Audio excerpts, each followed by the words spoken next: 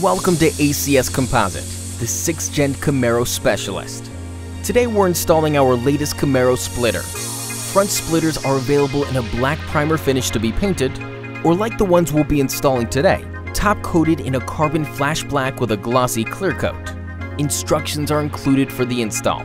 The only tool required for a front splitter install is a 7mm socket, and ideally an electric screwdriver. Step 1 is elevating the car and cleaning the painted surface. Remove the 7mm screws on the painted portion of the fascia. Only a single screw from the front wheel deflectors needs to be removed. We removed all 3. Some help will make this much easier. Set splitter in position. Make sure the splitter ends are tangent with the fascia. A-clamps are great to properly hold it in place. Reinstall the OEM screws. Simple and easy.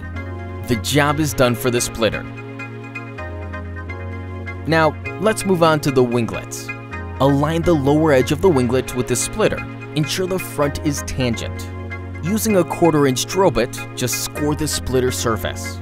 Remove the winglet and complete the splitter drilling. Clean off any burrs as these are abrasive and can damage the painted surface. Reposition the winglets. Install the bolt and nuts. Align and tighten.